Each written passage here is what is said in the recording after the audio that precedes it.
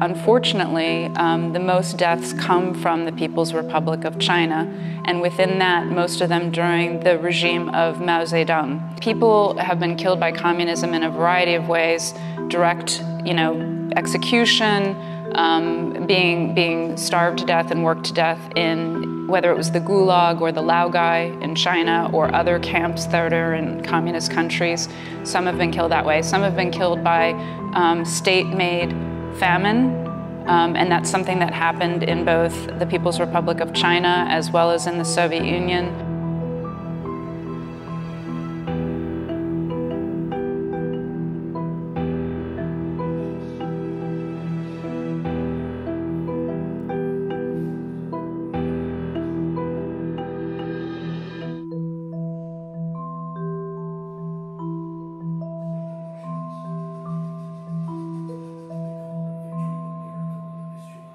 They're both willing to and want to control, this whole notion of totalitarian control. And even if they are willing to be flexible on some things, they want to be total political, even economic control. Obviously, there are some, market measures, but they're still under state control in China.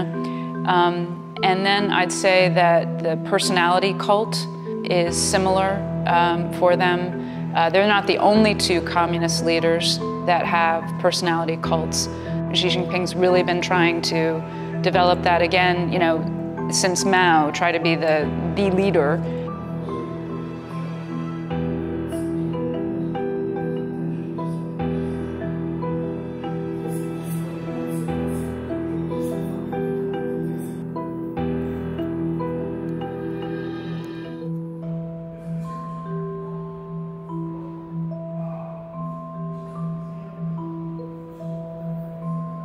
I would say that the human rights violations, the repression, especially since now people know more, even though China has done its best to keep the Chinese people from knowing everything and to keep people from outside of China knowing, much, we know more. This is the upside of technology right now. We do know more about what's going on in China than ever before, and we can see the horrible repression. And to know that what's being done to the people in Xinjiang is really only the tip of the iceberg.